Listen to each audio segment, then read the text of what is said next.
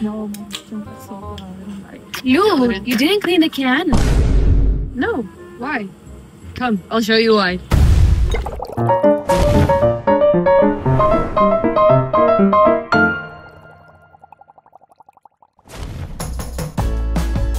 Today, in an agar plate experiment, we'll see why it's important to clean our cans.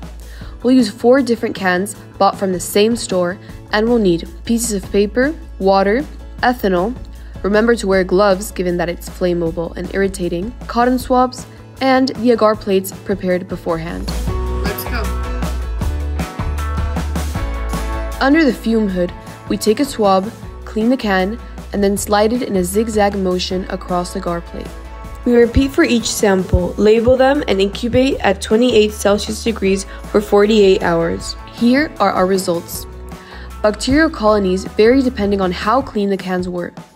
In the uncleaned cans, we observed Staphylococcus, Bacillus, Micrococcus luteus, and other microorganisms commonly found in dust, skin, or organic residues. Important: morphology suggests but does not confirm.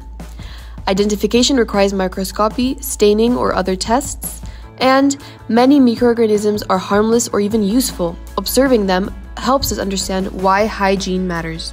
Here are some safety and hygiene tips. Firstly, at home, use soap and water or regular cleaners. Secondly, avoid using high concentration ethanol without training. And lastly, in the lab, use ethanol only with proper protocol, ventilation, and away from heat. Well, now I know I have to clean my cans.